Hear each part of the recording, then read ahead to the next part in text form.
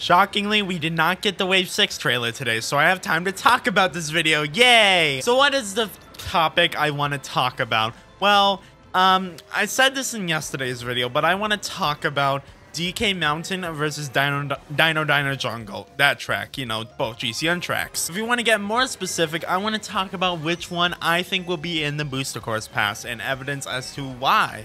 So, you know, let's talk about it. Okay, so a very simple answer, just to get it out of the way. I think DK Mountain is more likely. And the reason I say that, okay, there is no reason. I guess I want to have, I feel like they're doing more Wii retro tracks than more 7 retro tracks. That's the big thing. And, I mean, I feel like DK Mountain would get the DK part of the Booster Course Pass more. What I mean by that is, like, because Donkey Kong is, like, I don't think he's had much representation outside of, like, DK Jungle from Mario Kart 7, so I mean, we're getting a Bowser Castle. We already have a couple Mario circuits. I think it's probably gonna have a Donkey Kong track.